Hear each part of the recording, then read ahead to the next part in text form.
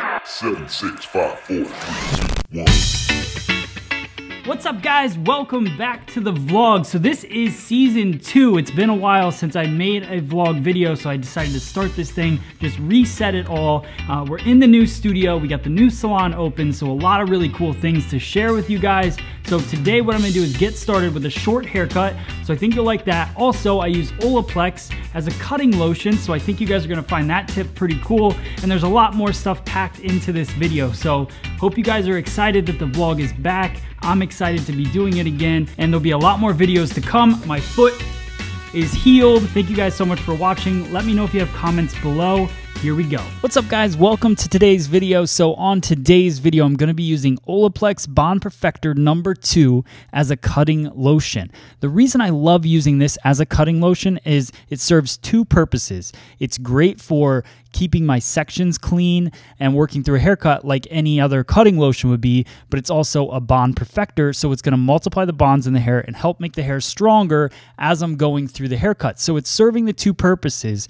The other thing about this is it's a good little upgrade. So if you're doing a haircut and you put the number 2 in the hair, then I would charge an extra maybe $10 for that haircut because you're making the hair stronger, you're doing a treatment while you're doing the haircut. So now as we move into the haircut, what I did was I took a parting on the right-hand side of the head, followed that right back down center back, right through the crown area, and then right down the center back. And now I'm taking diagonal forward partings about a ½ inch at a time throughout the head shape. Now, the other thing I want you to notice in this haircut is how I work with the head shape, because a lot of people, even though I'm cutting close to the head, as you get towards my fingertip, the head shape starts to move away. What that's going to do is build up weight very quick. So you want to make sure that you're focused on your elevation throughout the back of the head shape. So realize that underneath the occipital bone, what happens is the head curves in towards the neck in most cases.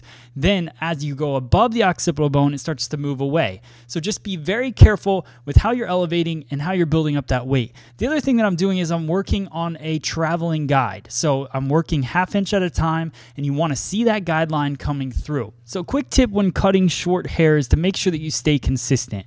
Short hair is the hardest thing to cut because you can see all the inconsistencies, the different over directions that you make, the changes that you make in the haircut. You're going to see those shifts in the weight. On long hair, you don't really see those things because the hair is longer. It doesn't sit right on top of itself. But in shorter hair, you're really going to see those inconsistencies. So make sure that every parting is the same width. The over direction stays consistent, just working all the way through the head shape. Now, the other thing that we're doing is I'm going to work my way all the way through to the division point. So that is from the top crown area down to behind the ear, and that's where I'm going to stop cutting the left-hand side. Also notice my elevation, and you can see that buildup of weight. So now that the head shape is curving away, you get that buildup of weight in the top crown area, which is actually a good thing. I like having a little bit of extra weight up there. So now you're going to notice a shift in my finger angle. So now my finger is pointing down. The reason for that is to stay consistent with the way that I comb the hair. On the left-hand side, I was taking a parting, taking the new hair, pulling it towards my guideline, and cutting it at the guide. Now, if I were to continue cutting the same way I did on the left-hand side, I would now be pulling the guideline into the new hair, which would shorten that new hair. So then I would end up with one side shorter than the other on the haircut. And that's where a lot of you guys out there might struggle when you cut a bob or you cut different shapes, you get different lengths. So just stay consistent with your combing. So I work my way through in the back.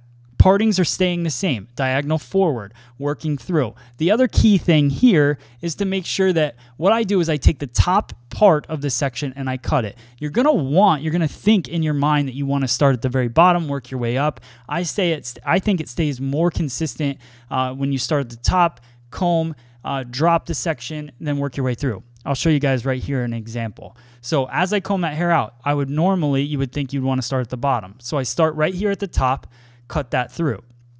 Then I recomb and I cut towards the bottom. So you can see it just allows me to shift that finger angle to make sure I stay consistent throughout the whole thing, and then you get a better line.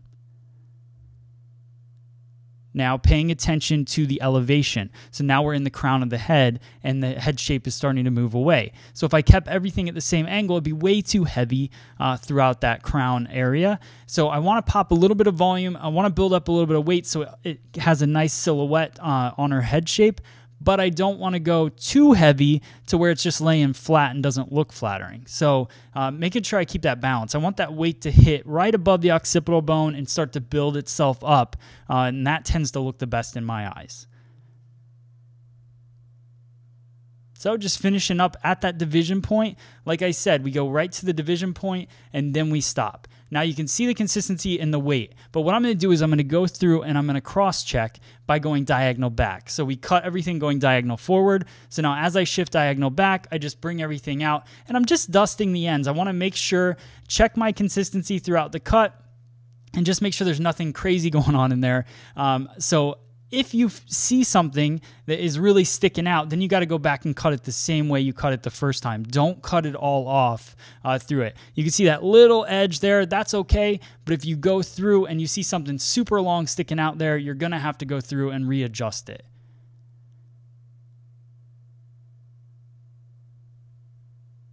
And there you go. So you can see as I'm working through, just working diagonal back, dusting off those edges. So now we're going to work down the right-hand side. This is the weak side. So what I'm going to do, I'll do something different on the heavy side, but you got to separate those two. To me, those are two different haircuts. When you have the weak side and you have the heavy side, you got to cut them different. You got to think about them different because one has a lot more density. Think about in the salon, you would not cut somebody with fine hair the same as you would cut somebody with thick hair, right? So same thing with the weak side and the heavy side. So I'm going out, bringing everything straight out from the head. You'll see that slight buildup of weight. The reason that that happens is like we talked about earlier, the head shape is moving away from my hand. So right where my palm is going to be the heaviest point. The elevation is the lowest, but that buildup of weight, you want to make sure it sits so it's flattering to the face shape. So just making sure I'm going through there. I'll check the weight. I'm going to leave a little extra weight on this haircut because I want some weight to play with, and I'm going to go in and do some point cutting at the end of the cut. So notice traveling guide works through, then when I get to in front of the ear, I'm going to start to over direct back to a stationary guide. So traveling, the first two sections, maybe three sections depending on the head shape, and then over directing everything straight back, and then you get that little push of weight in the front. That's going to help, with the end result, the look that we're going for. So now I'm showing you that there's a lot more weight and density on this. So I'm going to split this in half right at the parietal ridge. So I split that and I'll twist the top away and then I'll go through and work the side. Now the side I'll cut the same as the other side. But then when I go through the top, I'm going to do more elevation to remove more weight, create more layers and movement. So that way I don't have a super heavy side of the haircut and then a super weak side of the haircut. We want everything to sit balanced. So same thing, bringing everything out, traveling guide through, and then over directing everything in the very front when I get there. But you can see that shape starting to build up right behind the ear. That's what I love when I'm cutting hair, is just to be able to start to see that shape unfolding during the haircut.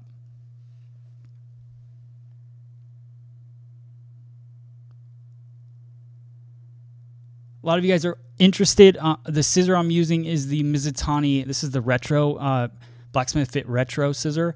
Thing I like about it, it's got an even handle. So I used to cut hair with an even handle scissor all the time. Some of you guys out there like it. I wanted to give it a shot again because I hadn't used one in a long time. I like an even handled scissor in some cases, but other cases I did find it a little uncomfortable because I'm now used to cutting with an offset scissor.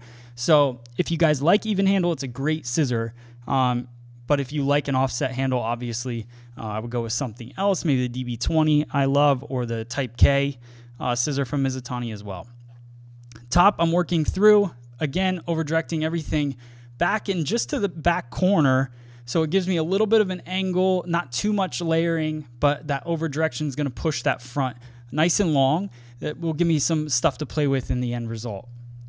So now we're going to move into shampooing and conditioning the hair, because the Olaplex Bond Perfector number 2 is not a conditioner. So you don't leave it in the hair and blow dry the hair that way. So we had it in. It was a treatment that we were doing throughout the entire haircut. Now I'm using Paul Mitchell Invisible Wear shampoo and also conditioner to help build some texture into my cut and also condition, add shine. And then we're going to use the Invisible Wear Volume Whip. This is a brand new product from Paul Mitchell. So it's a pretty fun product to use because it's all about texture and just movement in the hair. And this haircut's really about that as well. So we got the Paul Mitchell Neuro Blow Dryer they sent me as well. I always love using brand new tools. So we're going to use that blow dryer. I'm going to do a flat wrap technique with a little bit of leafing throughout the top. So this technique that I'm doing right now is called leafing. So it's lifting up the hair. What that does is it doesn't flatten the base of the hair or the root of the hair. So we want to build some volume in there. I'm going to do the same thing in this crown area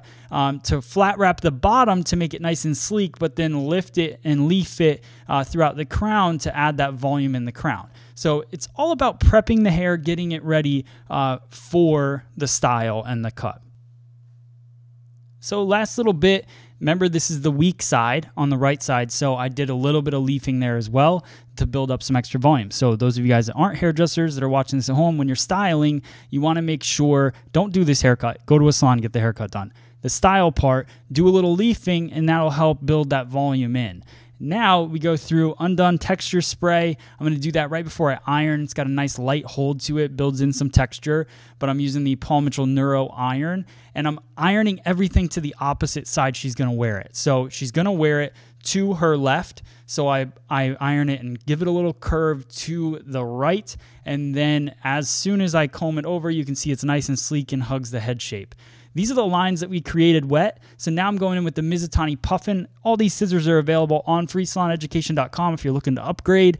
There's also some discount codes and stuff on there as well. So go check that out. But this is the Puffin. It's a dry cutting scissor. I'm just going through to soften the line. I'm not trying to change the line. I'm not over elevating the hair to take out a lot of weight. I put that weight there on purpose. I just want to lighten up the line, because the one thing you can't do when you're cutting a line is completely take care of density at the same time. So I didn't have to over elevate it. I bring it out, I cut my line, and then I go in dry and I can take out some of that density.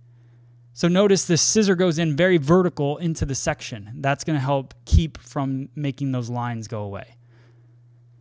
Same thing on the top. I'm over directing everything back exactly the way that I did it in the first place. And now to lighten up the fringe area, what I do is I do some slide cutting. This is with the Puffin as well. And then I just flip it out with the iron to end it with some texture. And then I got one more, or actually two more fun products that I'm going to use in the hair. This is the Invisible Wear Pump Me Up. This is a pretty fun product to use. It shoots a powder out and it creates a ton of texture. Don't overdo it. Start small and work your way up, but you just spray it. I like to spray it right at the root, and it just pops that volume in. And then I finish it with the Invisible Wear Orbit Hairspray, which had a nice hold to it. It wasn't super firm, but it definitely did the job to keep the hair where I wanted it.